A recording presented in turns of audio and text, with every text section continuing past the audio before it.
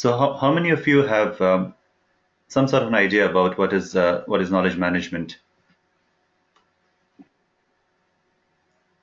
Do you want to just maybe say a sentence each or something? What do you think knowledge management is? Sure.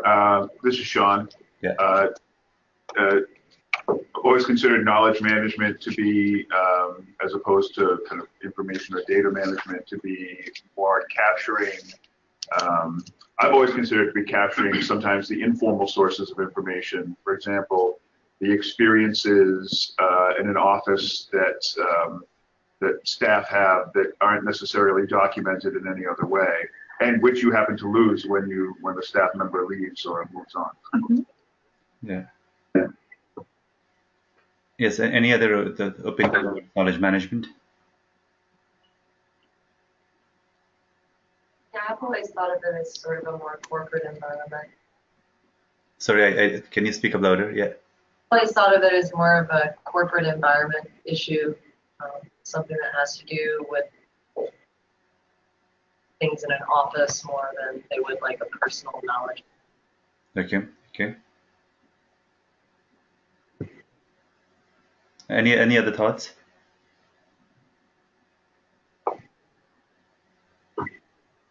Jay, do you have any thoughts? On what is knowledge management? Yeah.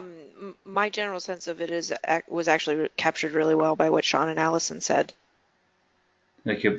Thank you. I think, and what Alison mentioned was that it is applicable more to the corporate environment, and I think rather than the word applicable, right, it has been used more in the corporate environment so far, but it is applicable to a wide range of settings, including in nonprofits and in libraries, archives, and museums.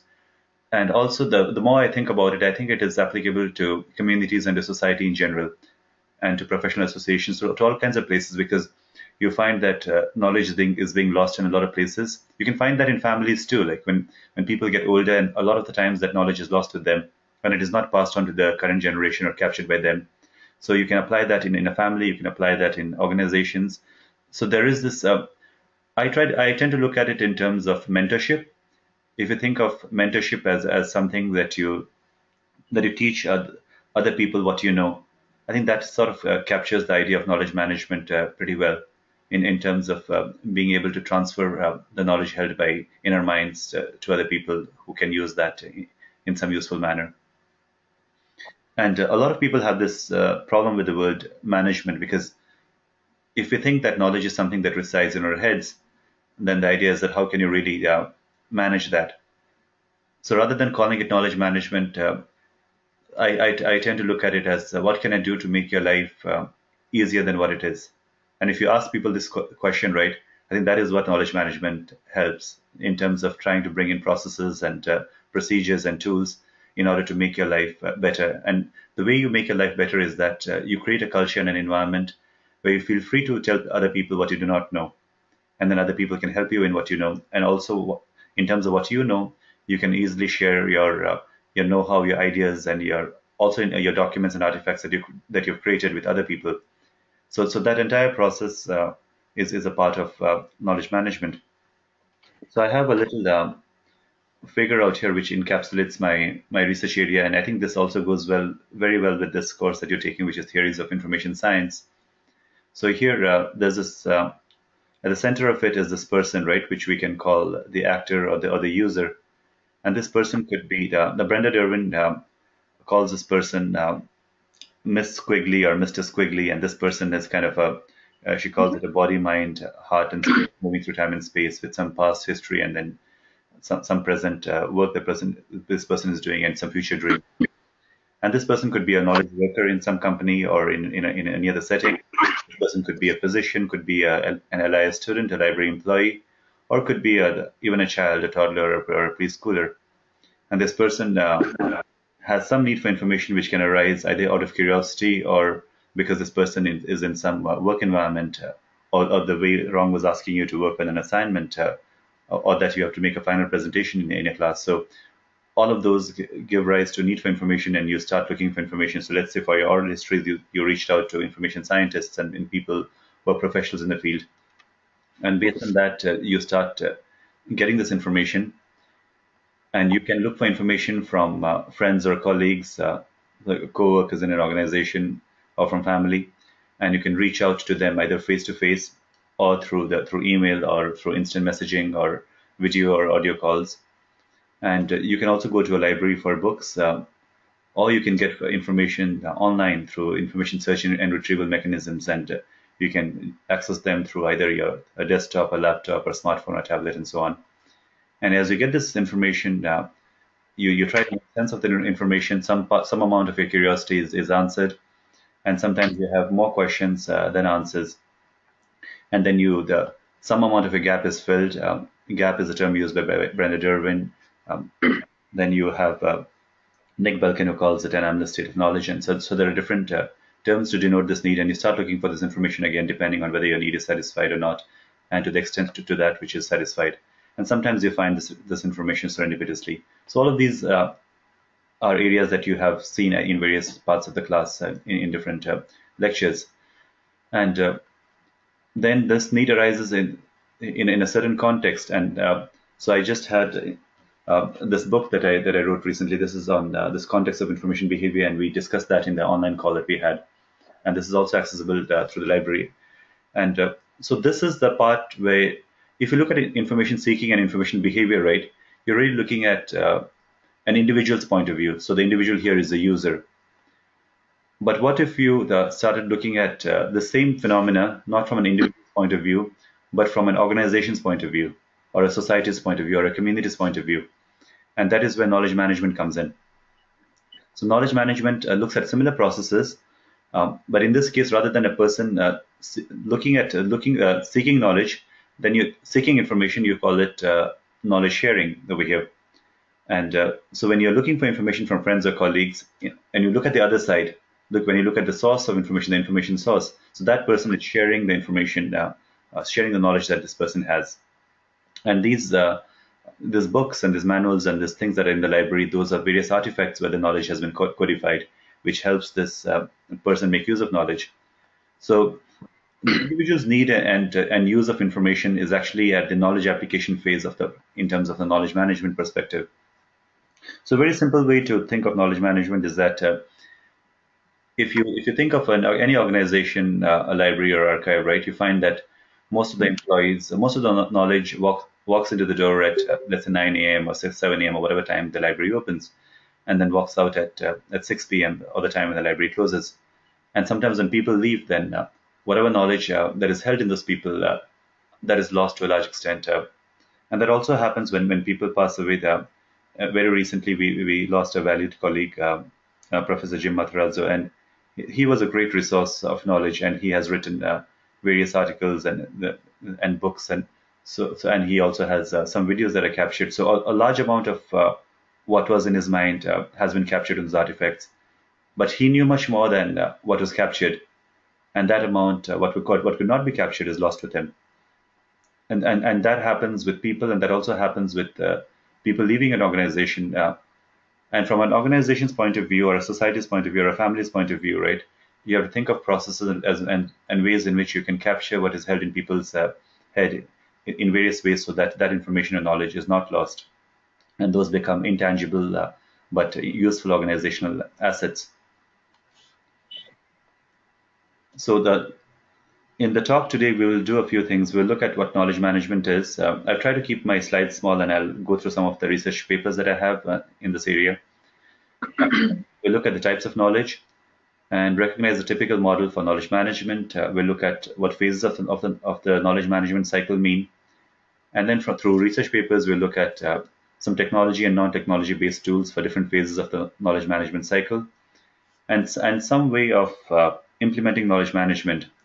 And this part of implementing knowledge management happened because when I first taught this class, I think sometime in 2012, what happened was that a student asked me, saying that we have finished this entire class, but I still do not know how to manage knowledge or how to implement knowledge management.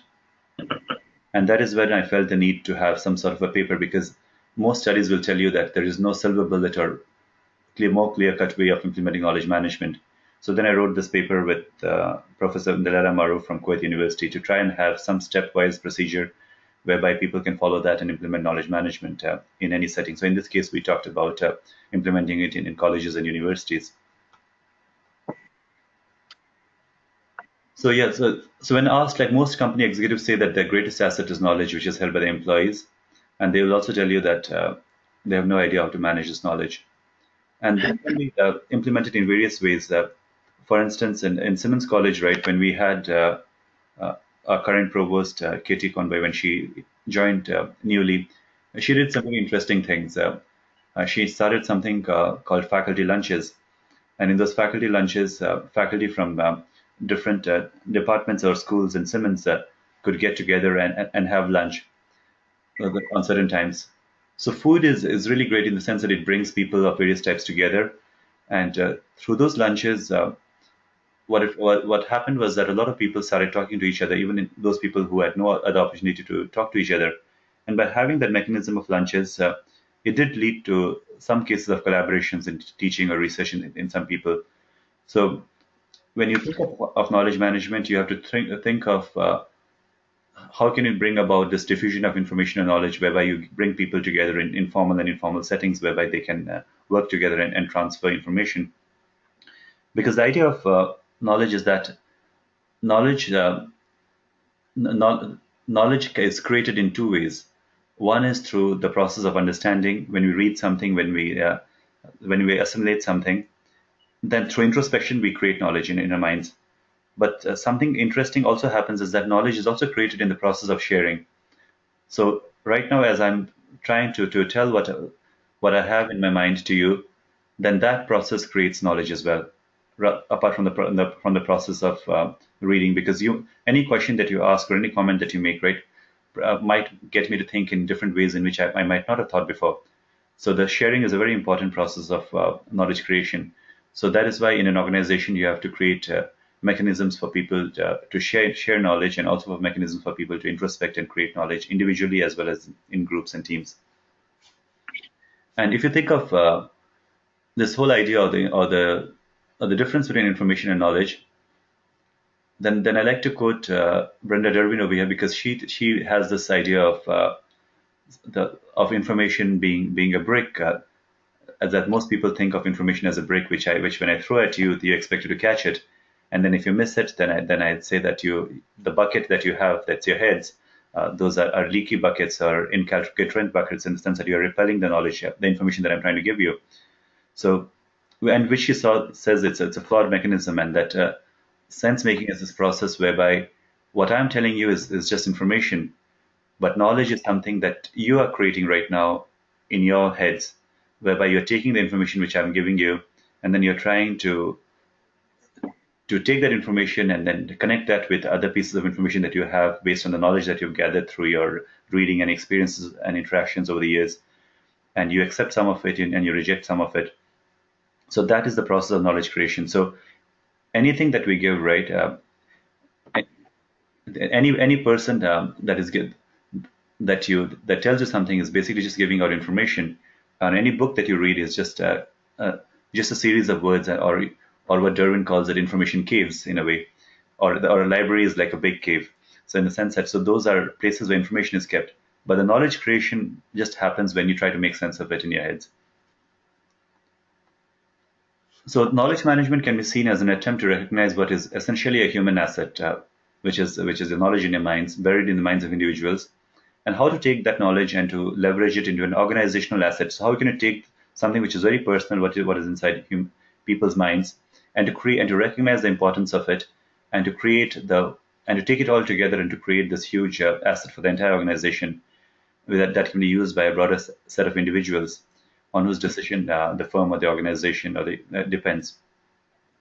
So what I realized is that it is a very difficult process. So in the past, I did my PhD in Singapore and also stayed there for 14 years when I was working there, and I did my undergrad there as well. So during my PhD years, I worked with my advisor, and we created a tool called KCOM, or a knowledge community.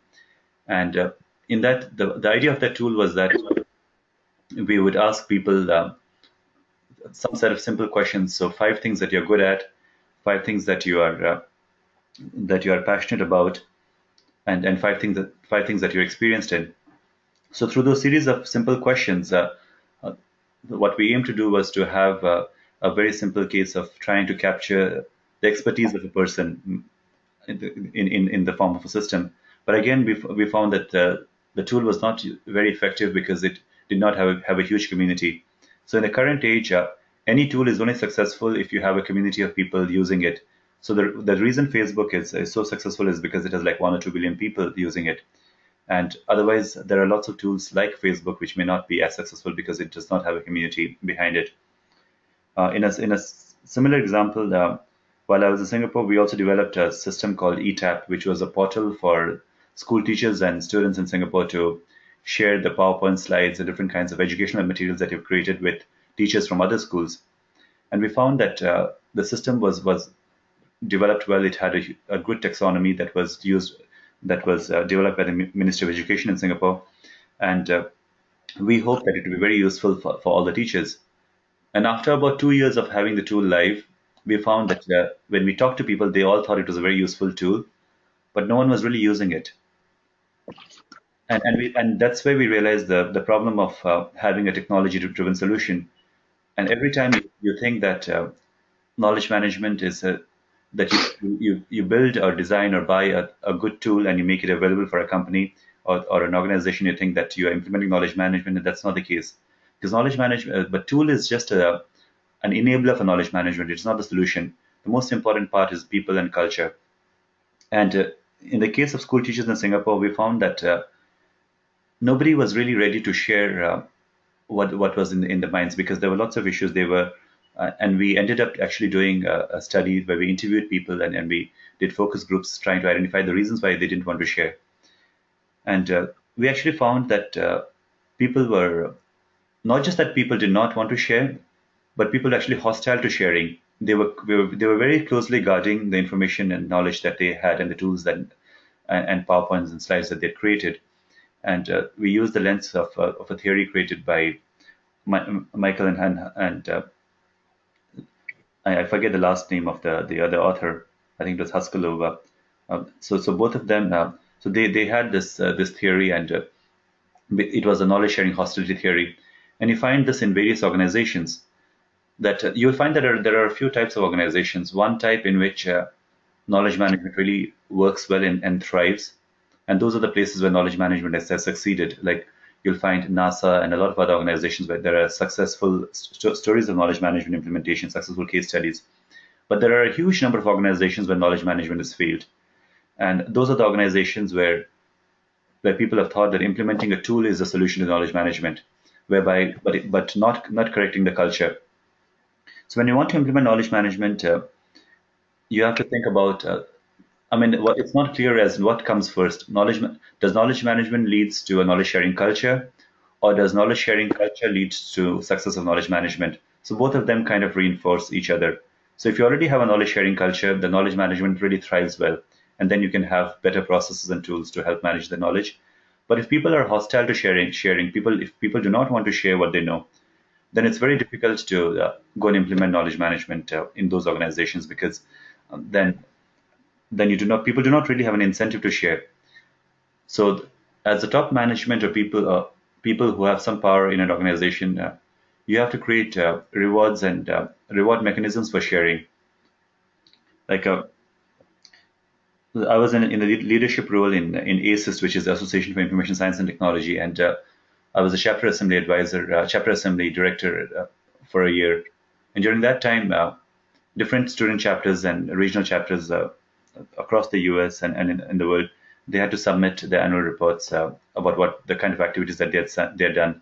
So one thing that I did as chair was to change the points system, whereby when people submitted their annual reports for the chapter of the year award, they had to have certain. We allocated a certain number of points where they had to demonstrate that they had worked with other people in their other special interest groups or other chapters.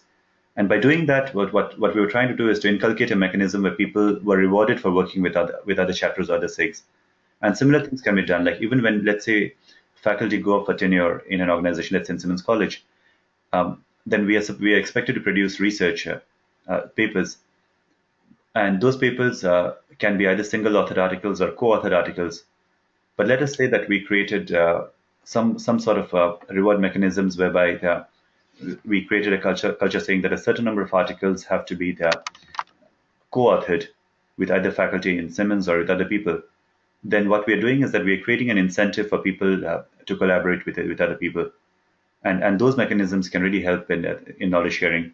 And I found that happening similarly in Simmons right now, where there is this there's a research grant called President's Fund for Faculty Excellence, and I applied for that grant earlier this year. And when I looked at the criteria, it said that since Simmons has formed newly formed these 4 new colleges in Simmons, so then the grant said that one of the criteria for awarding the grant would be to demonstrate collaboration with either within your college or with other colleges in Simmons.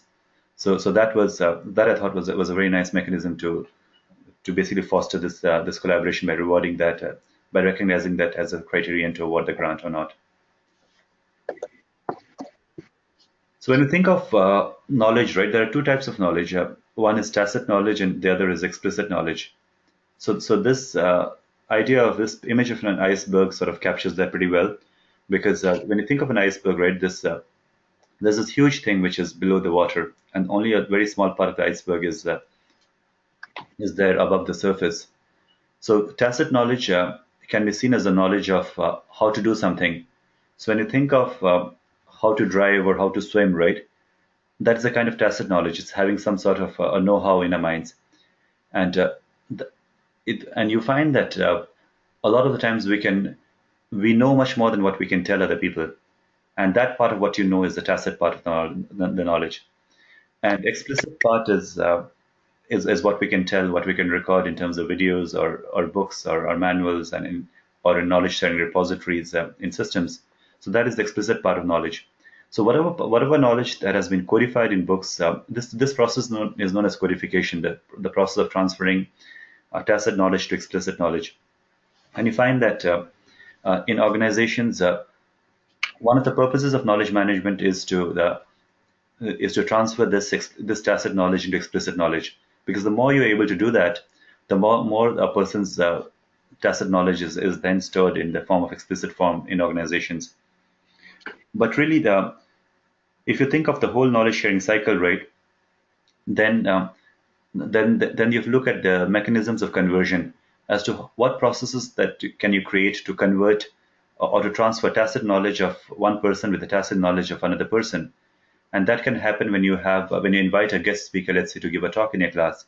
In that case, that's a mechanism of transferring of tacit knowledge to. And when you try to make sense of that information in your minds, then that is, again, you're taking one person's knowledge and you're trying to make sense of that in your heads and forming knowledge in your heads. So that's the form of tacit to tacit transfer. When you invite a person, when you write a report based on what you know, or when you, let's say, do online discussions, then in that case, you are taking your tacit knowledge and then you are converting that into explicit form. And the other thing that you can do, again, is taking explicit knowledge and converting that to tacit. And that happens when let's say, I take a book, right? And once I start reading that book, then that process of understanding is basically trying to take explicit or codified knowledge and trying to make sense of that in my mind. So that mechanism is, again, conversion from explicit to tacit. And the fourth is when you convert from explicit to explicit. That happens when you say, let's say you have a written article and you try to write a summary of it, or when you had this assignment where you had to do like an annotated bibliography. So that is when you try to make sense of written information, or when you do like information visualization, for instance. You take information and then you try to visualize that. So that is, again, explicit to explicit conversion. So tacit knowledge helps you deal with exceptional situations. It basically reflects people's expertise, and it helps you collaborate with other people in culture.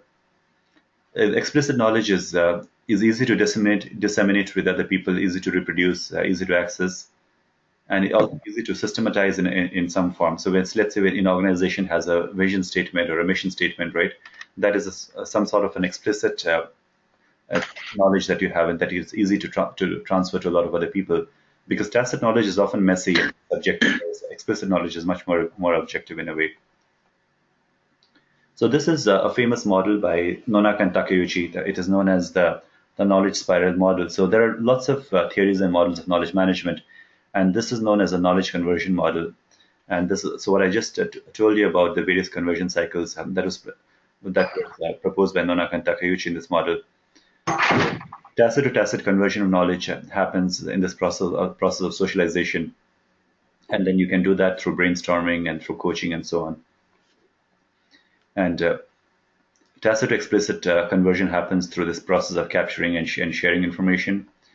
And explicit to explicit happens when you combine information and knowledge, when you classify things, and the whole idea of information organization and classification that is basically looking at this explicit to explicit conversion of knowledge. And the explicit to tacit is when you try to learn and when you try to understand, when you internalize knowledge. So these are the four important phases of knowledge conversion in an organization. This spiral sort of continues, and when all of these processes happen really nicely in an organization, then you can say that okay, the knowledge processes are going on well in an organization. So one of the things you need to do to understand knowledge management is to do a knowledge audit, to look at each of these phases and to see that what are the mechanisms of let's say socialization or tacit to tacit conversion that do we have in an organization. Do we have a lot of meetings where people get to meet? Do we have a lot of talks where people get to see each other? What are the ways in which we get people to externalize the knowledge that they have? How do we capture the knowledge which is there in people's heads? So again, looking at the various processes and tools that you have in an organization, and doing the same for internalization. Are we providing incentives for people to have personal growth? Do you send people for trainings? What are the things that you organize for people to learn and to grow further? So these are again an important mechanism for internalizing knowledge in an organization. And again, do we have people mechanisms in an organization to further synthesize the knowledge that is created or is there in artifacts? Because what happens is that any amount of book or artifacts or repository that you have in an organization, right, that becomes stale if it is not used. It is just out there, but it's not really useful. So what are the ways in which you help people reuse and to reuse information and to make sense of information which is already there in documents? Like for instance, in Simmons, we store the syllabi of past courses. So are there other ways in which are people actually using those syllabi or not? And what are the ways in which we can make a wiki that you develop, let's say, to be more useful for people over time? And so by really updating the documents and getting people to telling people about the resources that are there, that is a very useful thing. So one of the things we need to do when implementing knowledge management is to create mechanisms to connect people with people. So when you connect people with people, you create mechanisms for tacit to tacit conversion of knowledge. And this happens very well when we have a mentorship mechanism. Let's say you assign each person to a mentor, then that becomes a really good mechanism for people to reach out to someone when you do not know what is happening or for times when you're lost. But that person may not be able to answer all your questions. So we also need to have resources that are there in which you create short videos, let's say, or you have frequently asked questions. So this person can actually tell you that, okay, where can you go for information? So we need both tacit to tacit, both the mechanisms for in an organization to reach out to people's tacit knowledge, but also mechanisms for us to reach out to people's explicit knowledge and resources that have been stored in the organization. So these are the key phases of a knowledge cycle in an organization. So one of the phases is basically the capturing knowledge. What are the mechanisms that do you have in an organization to capture the knowledge that your employees have, but also the knowledge that people external to your organization have? Let's say what are the best practices in the industry or the field, and that is the knowledge capture part. The second part is knowledge creation part. Every time we as faculty, let's say we write research papers, or when you as students, when you create a poster or when you create an assignment, you're creating new knowledge in that process. And what are the mechanisms do we have for knowledge creation?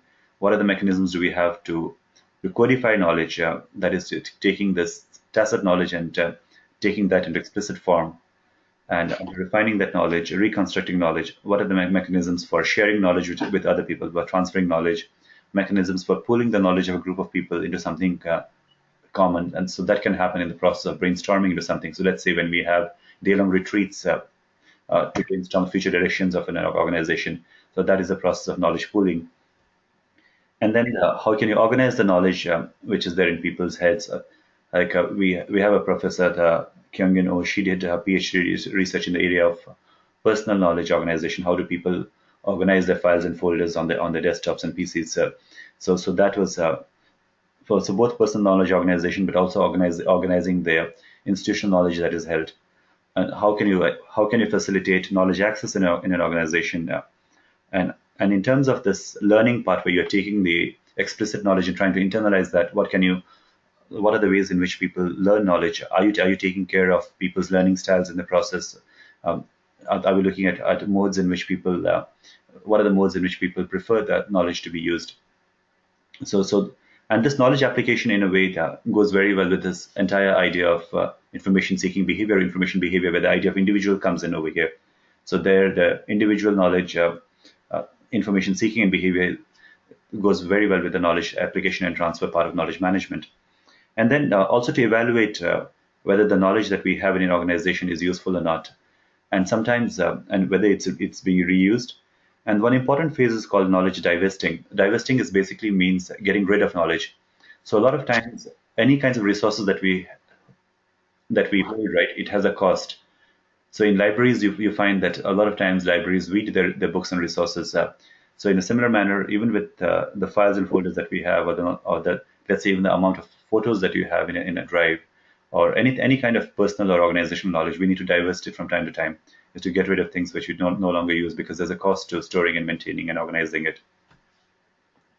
These are some of the key phases of the KM cycle, but there's Professor Kimis Dalkir. She wrote a good book on knowledge management, and she basically came up with three key phases of the KM cycle. One phase she calls it knowledge capture and creation. The second is knowledge sharing and transfer, and third is knowledge application and use. So if you look at those three key phases, they kind of sum up this entire number of knowledge cycle phases that are there. So now I just want to go through some of the papers that I have, just so that you can see how knowledge management research is moving on. So some of these papers are from 2014 and some are more recent. And this paper is called Knowledge Implementation in the Library. And what are the tools and technologies that you can use in order to implement knowledge management? So let me go through some of these papers. So this paper was published in this journal called Vine, which is knowledge. I don't know the full form. I think this Vine has a. Let me see the Vine journal. It's called the Journal of Information and Knowledge Management Systems. It's an Emerald journal. And in this paper, the purpose was to investigate the tools and technologies that would be of value to libraries as they implement knowledge management, and to map these to different phases of the KM cycle. And what we found in the study was that there is no single set of tools that would be applicable to everyone or across libraries. In addition, technology is just an enabler for knowledge management. Therefore, a comprehensive set of tools, both physical and technological, is presented. So the idea here was that whenever we think of tools for knowledge management, right, there isn't. Most people make a mistake by saying that, okay, we are going to buy this huge expensive system for knowledge management. And there are systems. There's a system called SharePoint. Some people use a free system called Box.net. So you can use various kinds of systems to implement knowledge management. But just having a system is not useful if people don't use it. So you need to have a system which people are happy with, comfortable with. Like one such example is, let's say, Simmons Connection. We have connection.simmons.edu, which initially I thought would be sort of a knowledge management system for Simmons College. But in the end, we find that it's not really used a lot in terms for knowledge sharing or transfer. Now, ASIST, which is the Association for Information Science and Technology, has recently invested in a tool called Communities. And through that community platform, it can, if people use it effectively, it can be a method for people to transfer the knowledge which is held by various groups and communities within ASIST. So again, the extent to which it will be useful will depend upon the way people adopt it. So in this case, this paper first talks about the whole idea of what is knowledge management, how it is applicable in libraries. And here, when there's a literature review, there's the KM cycle and model. So that it has the phases of the knowledge cycle listed over here, and how different researchers have come up with various tools, various names for the various phases of the KM cycle. And this is the integrated cycle which Dalkir has, which he calls knowledge capture and creation, knowledge sharing and dissemination, or knowledge application and knowledge acquisition and application, which I revised it to knowledge application and use. So these are the various phases. So she has the first phase is knowledge capture and creation, and then you assess that knowledge which has been captured, and then you have knowledge sharing and dissemination. This became too big. And then you contextualize that information, and then you use that, apply and use it, and then you update it further, and so sort of this cycle continues. So the first part of the cycle here is knowledge creation and capture. Second is knowledge sharing and dissemination, and knowledge application and use. So I looked at these three key phases of the KM cycle, and so Anwar and I, we were co-authors in this paper. He was a PhD student earlier in the Japan Advanced Institute of Science and Technology, and now he is an associate professor in Dhaka University in Bangladesh. So he and I have done a number of studies in knowledge management, and his area is KM in library as well. So here, in this first phase, we look at technology and non-technology based tools for KM, for knowledge creation and capture, and then technology and non-technology based tools for knowledge sharing and dissemination, and similarly technology and non-technology tools for knowledge application and use. So here, for the first phase, in terms of let's say tools for knowledge creation and capture, then there are various mechanisms that you can do. Like in order to capture the tools and that people have, right? You can codify the knowledge that employees had through abstract representations, or through having ad hoc sessions, or having a review each time some action is performed. Or you can have brainstorming sessions, you can invite guest speakers, or you can have some sort of a knowledge cafe, which is a way for people to have a group discussion, to reflect and develop and share any thoughts and insights that they have. You can have an idea of a knowledge marketplace, which could be seen as a dating service for knowledge. It identifies what people know and what they need to know on a particular subject. And then you can have, let's say, an idea of learning from others, or having learning history, some sort of a roadmap or ways for people to assist other peers. So all of these are various mechanisms in the literature for capturing and codifying the knowledge that is there held by people. So this is, let me see if I can rotate this, rotate pages clockwise. Okay. So here, in this case, this is a second table here, and apart from the non-technology tools, right? I wanted to look at technology tools that can assist in this idea of knowledge capturing. So here, one idea is of co-browsing, or screen sharing and remote support. So here there are tools like Join.me or Firefly, GoInstant, Skype screen sharing, like GoToMeeting, what we're doing right now in terms of screen sharing. So all of these things can help in the process. Collaborative visual reviewing, again, you have Digo, Review Studio, Notable, Google Drive, PDF Exchange Viewer. So I'm currently using this PDF Exchange Viewer right now, which allows you to highlight, annotate certain things, and you can tick and you can type your notes on it and so on. So these are some technology tools which can be useful. Then you have tools for collaborative writing, tools for document sharing, again wikis and other tools listed over here, Microsoft SharePoint, and tools for, again, for having knowledge community. So here I talk about this idea of KCOM, which was this tool that we developed in Singapore. I'm not sure whether it is this link still works or not. And then you can have tools for mind mapping and diagramming, video recording, whiteboarding. Okay. So let me again rotate this.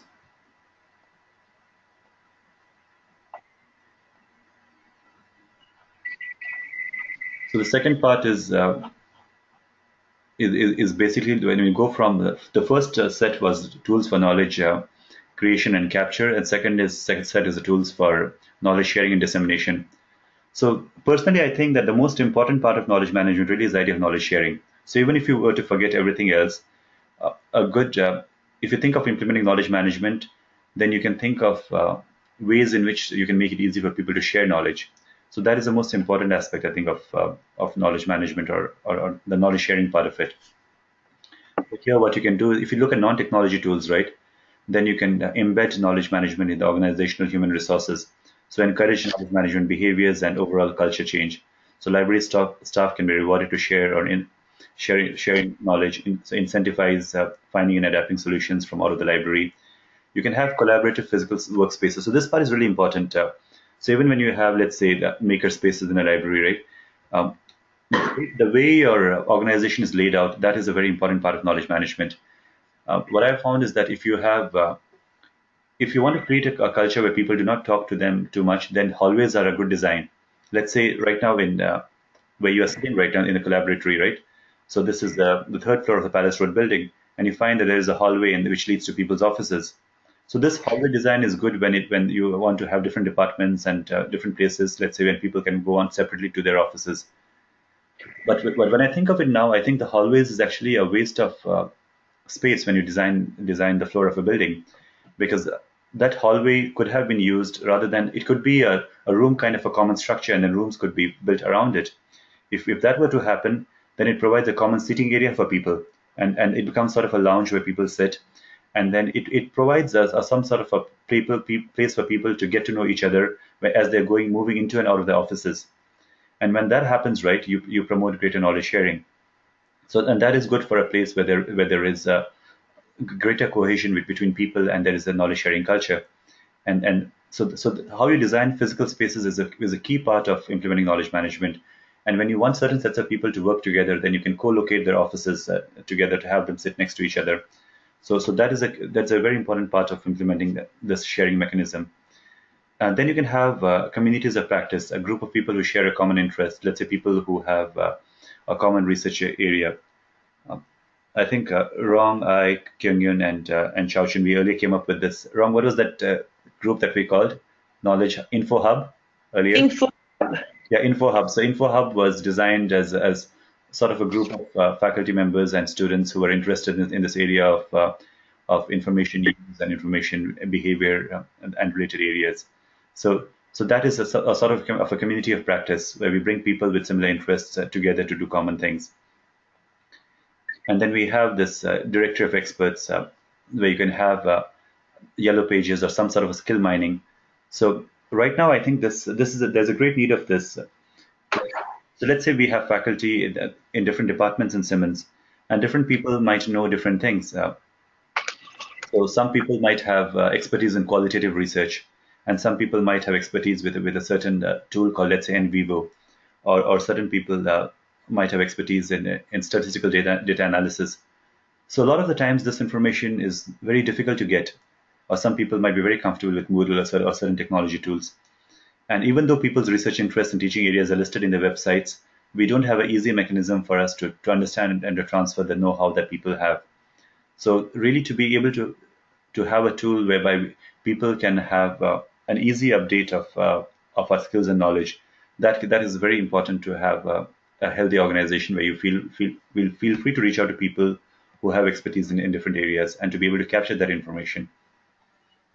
Then you have tools like you can do social network analysis, you can do storytelling. Storytelling is also a course in Simmons' its list right now, but it's a very important part of knowledge management, where people convey the information that you have through this idea of telling stories. And the stories, what you can do at the end of stories is that you can have a very simple form, and you can have every time something works well in an organization, that can help. Those stories can help inform best practices as to what worked really well in the past. And then you can have another kind of stories based on things that did not work well, and those stories can form the idea of lessons learned. So what did we learn from there, and what future lessons can we learn in terms of what things don't well. So a good organization which has implemented knowledge management will have this mechanism both to capture best practices based on what worked well in the past, and also to capture lessons learned based on what did not work well, and to tie these down to the people who can help you to give further insights into these stories, as well as the resources that were created as a result of these. And then you can have a set of technology tools again in this. So I'll rotate this page again. So this is technology tools that you can do for knowledge sharing. You can have file sharing mechanisms which can have through cloud computing devices, mechanisms such as Dropbox and Google Drive and so on. Or you can have private social networks that will be created for organizations, like what ACES is doing with the communities. Or you can have this social cast, every me next thing. Like right now, let's say in SLIS, right, we have a faculty group called SLIS_faculty. So whenever we want to share something within the faculty, we will send an email to this mailing list or this group. When we want to share something with the entire SLIS, right, we have SLIS info. But these are not very good tools for knowledge sharing, because a lot of the times these are one-way mechanisms whereby you disseminate information through SLIS info. There's no easy way for people to all communicate well, because the moment they do that, it will flood people's mailboxes. So then something like Facebook is good, because what you have is a wall where you share something on the wall, and other people can like it or not like it, or to see it or to not see it. So it does not really flood people's mailboxes in that manner. So you can have a certain similar mechanisms for instant chat and all in an organization as well. And so you have mechanisms for having instant chat. So these are various tools which can help in that. Today's Meet is a good tool for back channel. So you can go to, let's say, for instance, when you go to todaysmeet.com, right? You can go here and you can create a room, and that room can be for 1 hour or for 1 week, and then people can go to this Today's Meet and then have back channel discussion on that. So there are lots of these kinds of very interesting tools which can be adopted which can help in this knowledge sharing mechanism in organization. Then you can have your own intranet or portal. Portal is basically a knowledge repository for an organization. So initially, if you look at the case studies of knowledge management in the year from 1990 onwards, you'll find that the most common way of implementing knowledge management used to be through a portal. And these are not used so much because, again, portal was a way to share the explicit knowledge in organization, but they were not very good at communicating the tacit knowledge for people to chat and people to talk whenever they had questions. And then you can also have webinars where you have disseminate information with large audiences, like through GoToMeeting or GoToWebinar and so on. Then there are social networking tools, which is social media, Twitter, Facebook, and so on. Tools for video conferencing, tools for 3D immersive collaboration through Second Life, or audio conferencing through voice over IP, web conferencing, and multimedia presentation, and so on. And the last phase here is technology application and use. So here you'll find that the non-technology tools here are basically doing personality tests for people to see to understand their learning styles, to see what are the ways in which people use knowledge, doing a knowledge audit. Whenever you want to implement knowledge management, one of the first things you have to do is to do a knowledge audit to understand the ways in which knowledge is being captured, knowledge is being shared, knowledge is being transferred in an organization. So that really helps you identify gaps. Where is knowledge being lost? What are the ways in which people are being lost? And this is a very important stage in understanding the knowledge application and use. You can also do personalization and profiling of knowledge held by organizations, because rather than doing a one-size-fits-all of library websites, users can provide with personalization profiling based on people's needs. Then you can have taxonomies and classification mechanisms to further classify the information and knowledge held. You can do a knowledge review. That's basically team members working projects can continually learn while carrying out a project. And then this is the technology tools in the same area. Here in this case, you can have content management systems. You can have tools for event scheduling through Doodle and so on, and for tools for locating expertise, tools for project management, and tools for work group or team collaboration workspaces. So then we came up with this research model over here, a theoretical model. So in this model, basically what we found is that there is no single set of tools which you can propose to any library to adopt, but based on these sets of mechanisms and sets of tools, a library can then pick and choose the ones which is most useful. And here you'll find that there are various services and processes which a library has, for instance, acquisition and circulation, technical services, interlibrary loan, and so on. So whenever you want to implement knowledge management, you have to first identify the value proposition, saying that what is the problem that you want to solve. So let's say you want to implement knowledge management in a university, then you have to identify what problem do you want to solve. Let's say there's a problem of student retention, that you want to retain the students that join the university, or there's a problem of research productivity, you want your faculty to produce more research. So, or you want to get your faculty to be excellent in teaching. So all of these can be certain goals that you have. So based on a particular goal, you need to implement knowledge management in order to facilitate that goal and to put it in a certain context. So when you want to do that, initially you want to have a small team of a small pilot that can take that goal and to then implement knowledge management. And when you look at people, right, there are various kinds of people who are comfortable with technology. There are the innovators. This is based on Rogers' model, that the innovators, early adopters, early majority, late majority, and laggards. So whenever you want to have a tool for knowledge management, you have to get the innovators and early adopters first and get them to be comfortable with something, and then get the rest of the organization to do it. And for the laggards, you need to have some sort of a mechanisms to incentivize them to join in this in using the tool. And tools need to be evaluated for the usefulness of the tool as well as the ease of use of the tool. And based on that, then you need to have assess the tools for knowledge creation and capture, tools for sharing and transfer, and tools for application and use. And then you use that as to adopt both the technology tools as well as non-technology tools and processes in order to implement knowledge management successfully. So this was one paper. I think looking at the time, I'll just go through the probably one other paper in some. And this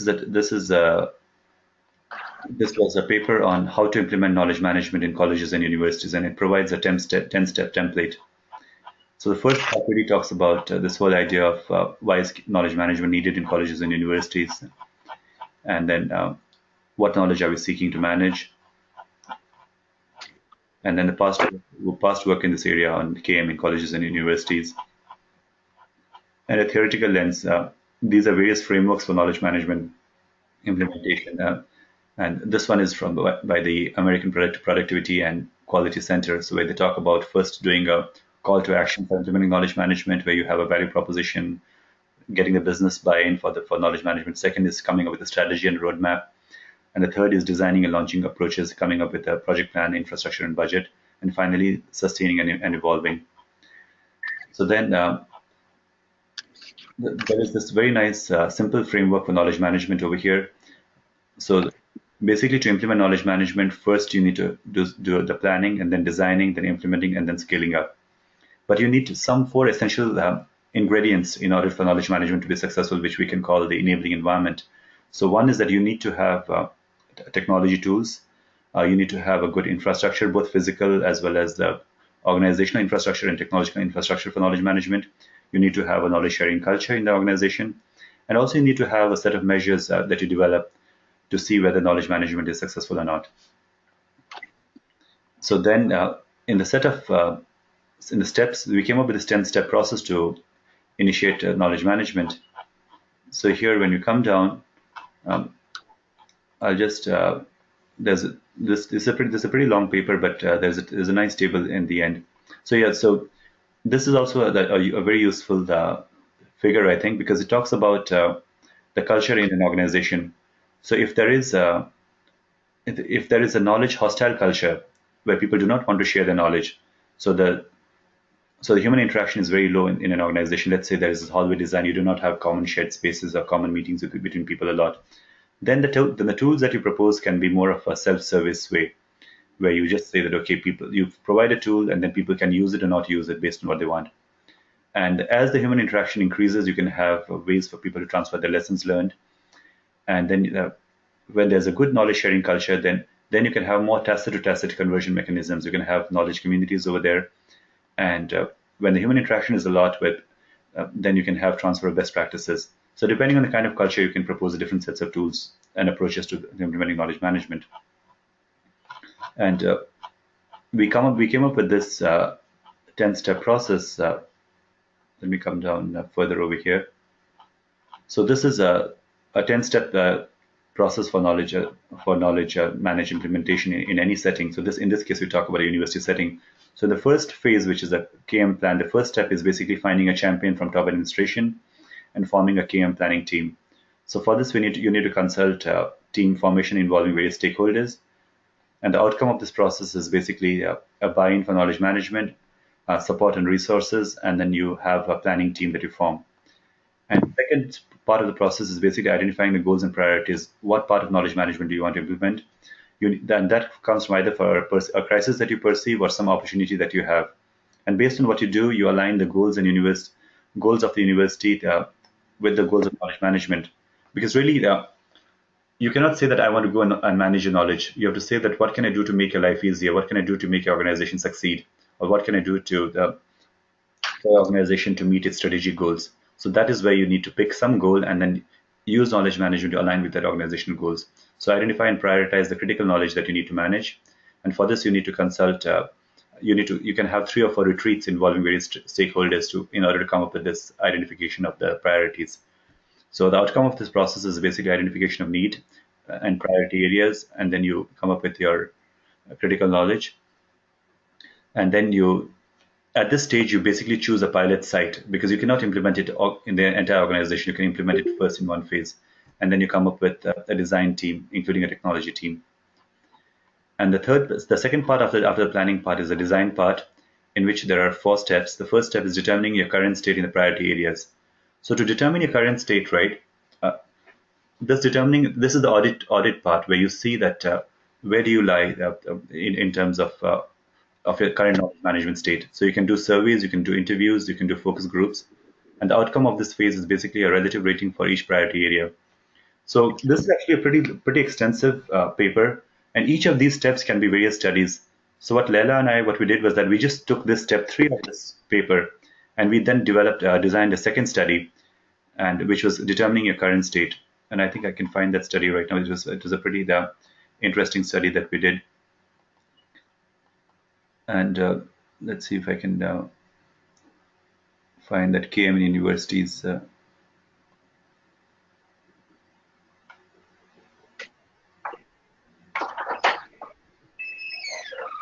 First,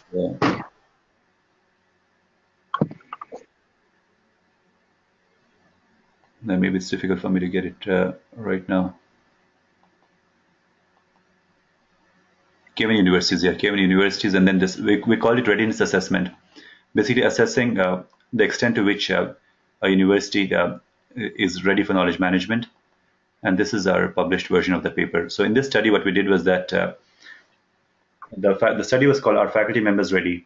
Individual factors assessing knowledge management readiness in universities." So we looked at various ALA accredited schools in library and information science programs across the US, and we sent out a survey to a lot of faculty members. I think we got about 900 people that we reached out to, and we got 150 responses from people. And we came up with this survey to assess this idea of KM readiness of people. And this survey is here.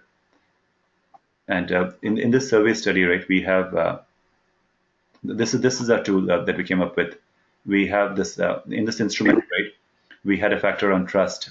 I believe colleagues in my college or university are knowledgeable and competent in the area. I believe colleagues in my university share the best knowledge that they have. I believe colleagues in my college give credit to other people's knowledge where it is due.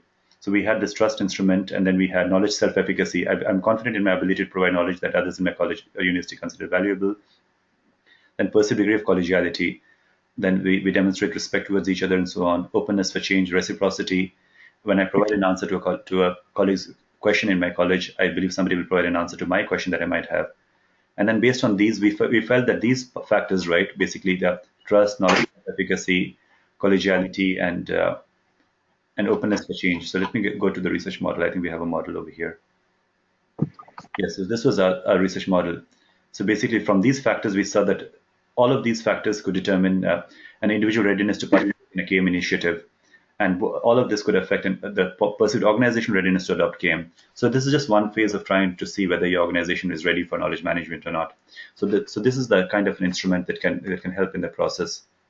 So if we go back to our other paper, right? So this was just phase 3, basically determining your current state in an organization, and that was a survey that we did in order to see whether schools and colleges are ready or not.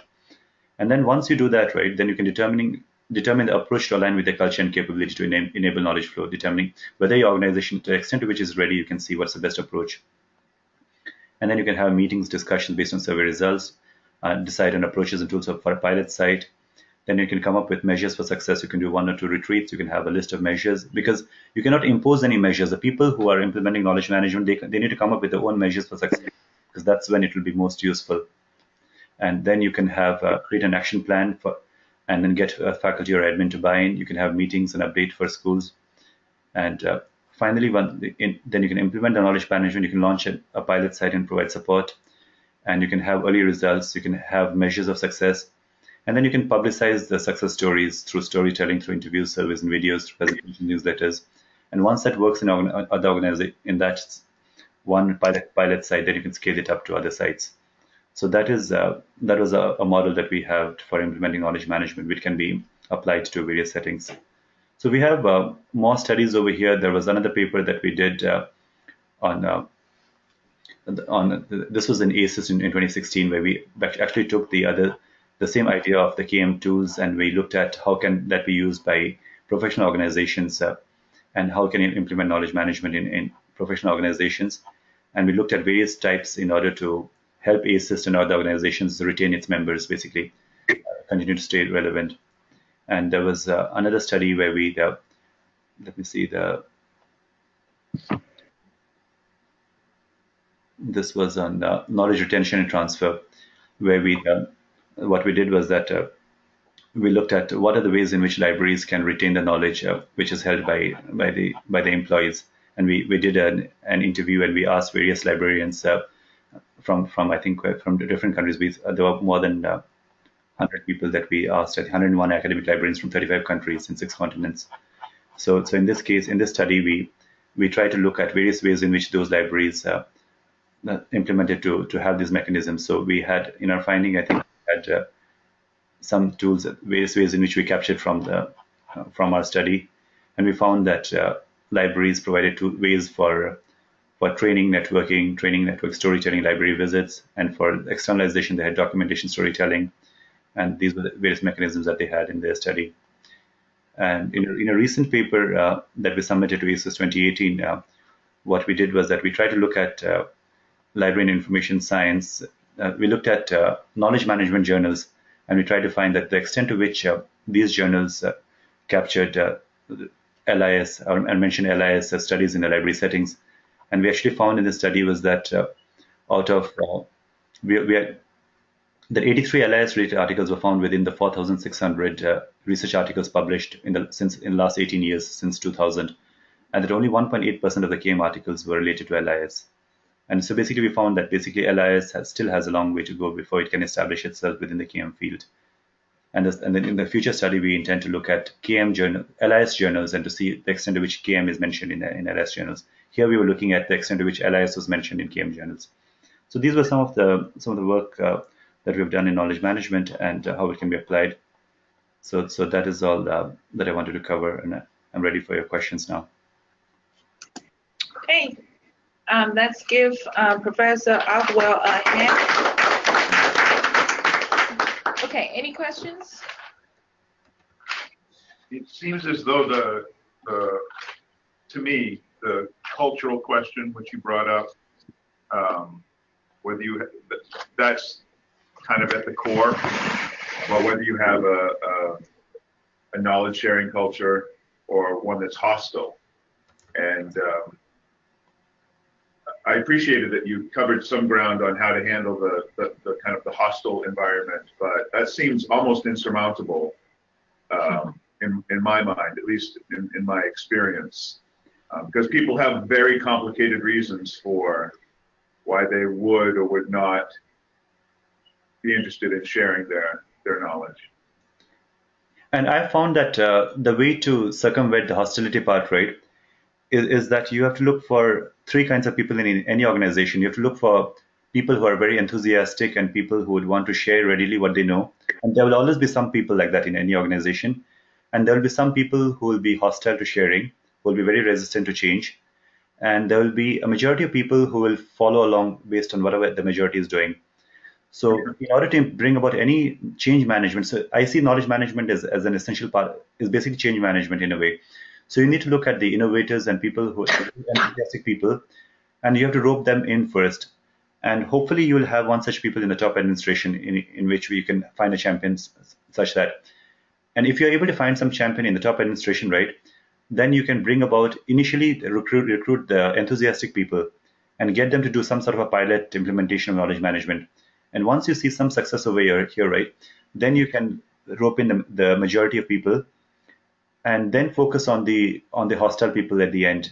And then you can have some sort of a stick and carrot approach in terms of a reward mechanism for sharing and some sort of disincentive for not sharing. And that is where the hostile people will then fall into line in terms of trying to I think fall into line is the wrong word. Basically, we'll see the value, I think, in terms of sharing. People do start seeing the benefit of sharing after a while once they see that sharing is beneficial, and they start uh, and they start seeing how useful, how much easier their life becomes once people get used to this idea of sharing. But Thank you you. also need to have other ways in which, for instance, every time people share, right, there needs to be a credit attached to the sharing. They're saying that this person has shared, because sometimes the credit is lost and people don't want to share. So those are simple things in which need to be noted in terms of incentivizing sharing. Well, and the domains, I think, would be each have their specific challenge. In academia, credit will take one form, in a corporate environment, credit will take a very different form. Yes, yeah. No, that's true, yeah. And you have to decide on what these credits and approaches are for each organization. And it's best if people come up with these on their own through retreats and talking and brainstorming. This is Jay. Can I ask a question? Sure, G. Yeah. Yes. I'll turn my camera on so you can see me. Hi, everyone. Yeah. I was really intrigued by the point that you made about how it's not just about the people and the technology, but how the spaces that they embody can affect what's going on. And I was wondering if you or any other researchers had looked at if changing spaces along with trying to implement the technology and the processes of knowledge management had made the process go more smoothly or changed its success? Yes, I think people recognize that those people who implement knowledge management, they recognize the importance of space a lot. And right now we are SLIS Simmons College is also going through a reorganization, and we will be the SLIS is looking to move into the current management of the business building in 1 or 2 years' time. And space is a big consideration for us in terms of what are the current, let's say even the room that the people are sitting in right now, the collaboratory, whether we can have this same room and other similar spaces over there. So the space design is actually one of the big things that questions that we are thinking right now is, let's say Simmons, with SLIS is forming, is part of a new college called COSIS, right, which is the College of Organizational, Informational, and Computational Sciences. So there, when you have COSIS, right, where the SLIS faculty should sit next to each other or be in the same floor or in the same space, or should SLIS and business faculty, should they be mingled together and have offices next to each other? And that's a big consideration as to which of these goes into. When we think of the undergraduate department, let's say the computer science and math, right? Whether since they are a part of courses, whether they should be closer to other courses faculty, or whether they should be close to other undergrad faculty, and how they can be linked. That is a big consideration. So I see that this discussion is happening within Simmons, and I think any person who designs organizations and strategic environments, right, they do give a lot of thought to this in terms of how the co-location of spaces can have a big impact on the kind of collaboration and communication that you want to facilitate in any organization. Thanks. Okay, so in the beginning, in this class, we learned about the DRKW hierarchy. A lot of things that you talked about in terms of knowledge management, we could even also say it's more information level. So I guess the fundamental question is how does it make a knowledge management, not information management? Is that actually the applied knowledge we're addressing, not necessarily, the other, sort of applied expertise, not necessarily, are they at the level not equivalent to information? And David Lankus from South Carolina. Actually, when he moved to South Carolina from Syracuse, he's now the director of South Carolina. So he said that his school, it's not going to be an information school. His school is going to be a knowledge school. And why is that? Really, is it one level up? Is it equivalent to information school? And then there's also, right now we have, a lot of data science, big data discussion. So I guess, the fundamental question is there a clear boundary of, that differentiate knowledge management from any other kind of management, such as information management and data management? There's also this, to me, if you say knowledge management is really organizational learning, that if it's organizational, contextual based, really bounded kind of, it's not generalizable. So for instance, Kathy Wizard told me just a few days ago to say, okay, you have all the things about PhD in your head. So it's, because I'm the director of the doctoral program. So is that the knowledge I have about the SLIS doctoral program, it's not going to be, there's some similarity, but it's not entirely suitable for other doctoral program, which may have really different structure. So if it's not generalizable knowledge, I think this definition of knowledge needs to be really clear, because to me, it's not just any kind of knowledge. It is bounded by the organization. There's context defining it. If it's out of context, this knowledge may not be worthwhile anymore. So, Yes, I know I'm, yeah. Wrong. You bring up very interesting and important points, and I'll address the second part first, which is the idea of context, right? And I discussed that a lot in this book on exploring context and information behavior. And I use one definition by Paul Durish over here, where he talks about the idea of context as not something which is out there, which is existing, but which is created at a moment in time out of the interaction that we have. So for every interaction or for every behavior or activity, right, there is a certain context associated with it in terms of the sources, the people, the setting, everything. So when we think of knowledge management, right, even though the knowledge which, let's say, the Rong has about the SLIS doctoral program, right, that knowledge is important, and people, and this idea comes in terms of knowledge retention and transfer. But the extent to which that knowledge is used will be applicable to different contexts at different points in time, because new questions and new needs will arise, and it will not be the same way in which it has been used in the past. So that knowledge has to be used as a resource, not as a solution, because that knowledge, as well as some other needs and some other knowledge from other sources, will have to be taken into consideration to fix a unique problem that will come at that future date at a point in time. So one of the terms used over here is the idea of a teachable moment. So a teachable moment is basically when I need some information, let's say at 2 a.m. at night, and it's a problem with Moodle that I might be facing. So even though Moodle might have a resource over there, I do not know where to click on it at that moment. Maybe I may not know. But teachable moment is the moments where I have the right access to the person as well as the tools and the resources when I need it in that particular context. So yes, I think the knowledge there will always be new contexts about knowledge reuse.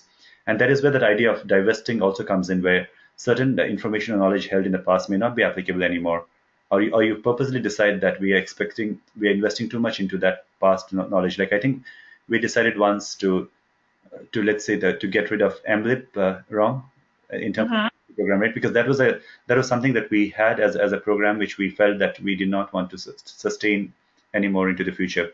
So organizations always make that sort of a consideration at different points in time as to what part of your knowledge are you willing to divest.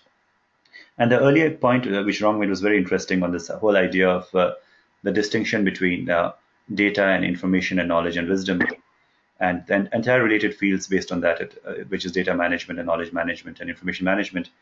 And one interesting thing that I like to look at is Derwin's research, because the way Derwin defined information, right? She said that information is not something which is existing outside of a person, information is something which exists at a point in time, as in the way it is understood by an actor or a user at a given point in time. So I think Derwin probably Derwin was carrying on with her own research for about a decade or more, and then people in the knowledge management field were carrying on their own research. And there was a very interesting article that I read where she talked about knowledge management, and she discovered that what people in the knowledge management field were using to define knowledge, she in her own way was using to define information. Mm-hmm. And it was a very similar approaches, a very similar way of looking at information. So she was using it as a term information, whereas the knowledge management people were using it as a term knowledge. And I like to look at it in terms of tacit knowledge versus explicit knowledge. So maybe the term tacit knowledge is closer to the term knowledge, and the term explicit knowledge is closer to the term information in the way in which it is codified in books and manuals and in repositories. So, and Rong is right in the sense that whichever way you do it, right, you need to, from an organizational point of view, you need to have a clear definition of it. And that definition, again, cannot be imposed. It is what people in a unit or organization need to agree upon. Because knowledge management is not useful, is not of any value if it is not useful. So it has to be based on a certain application or use for decision making and for future directions in order to take the organization goals further. So based on that unit or an organization can come up with their own definition of the way in which they understand knowledge, and then use that in order to, because that knowledge can be maybe not any knowledge, but knowledge that is applicable to a certain context. Let's say knowledge that is applicable to the doctoral program in SLIS, and based on that knowledge, then again you can use that to come up to chart the future directions or goals of the doctoral program, for instance. Okay. Any other questions? Okay, thanks very much. Thank you, Ron. I am going to, so you have to probably transfer the organizer back to me because we are going to stay with this. I will do that. I'll do that, Ron. I will give you back the. So you can transfer the knowledge. Organizer's role. Yeah, thank you. Stop recording, and then we'll just you can log off. We will stay with. I will do that, Ron. Yeah.